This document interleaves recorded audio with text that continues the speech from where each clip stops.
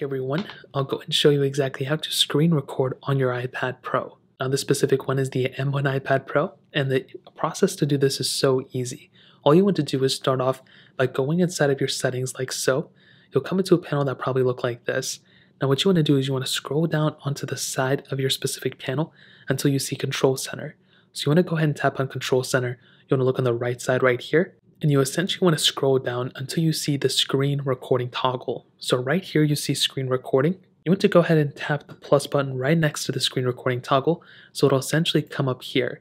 Now you can go ahead and bring this up or down wherever you want to, but essentially this is going to add the screen recording toggle on our top left control center bar right here. So if we look at the bottom, we now have this cool little toggle down here. So all we have to do is go to wherever we want to start screen recording. So let's say we want to start screen recording here. Well, you would go ahead and swipe down over here.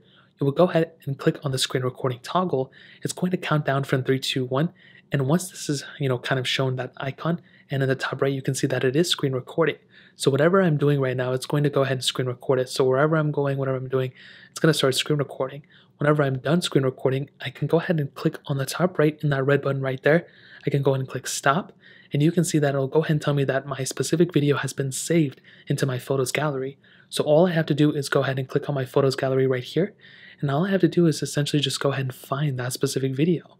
So typically if I'm over here, I can go and click screen recording right there. And right here is that video I just made.